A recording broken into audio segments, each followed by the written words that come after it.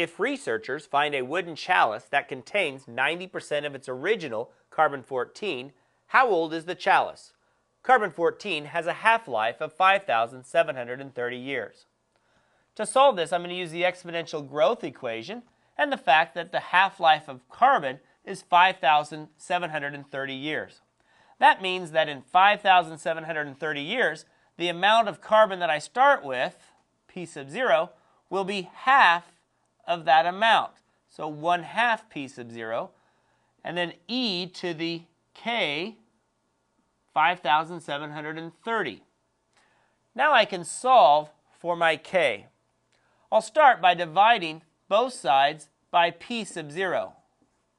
So I'll have 1/2 equals e to the 5,730 k. Next, take the natural log of both sides.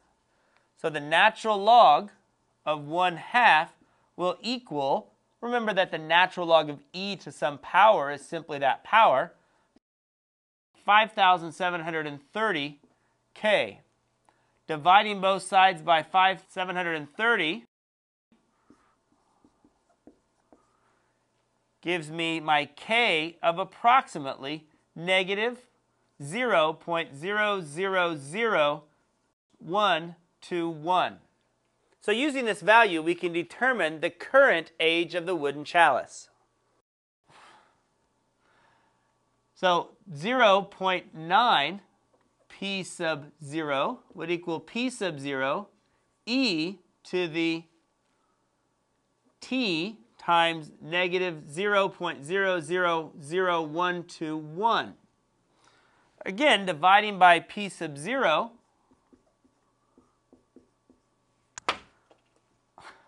I get 0.9 equals e to the negative 0.000121 t.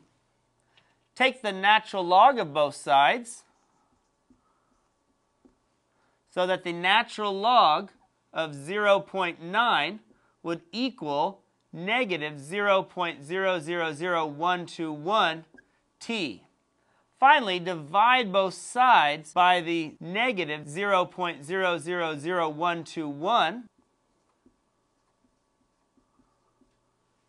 to find that t is approximately 870.7 years. So the approximate age of our chalice is 870.7 years old.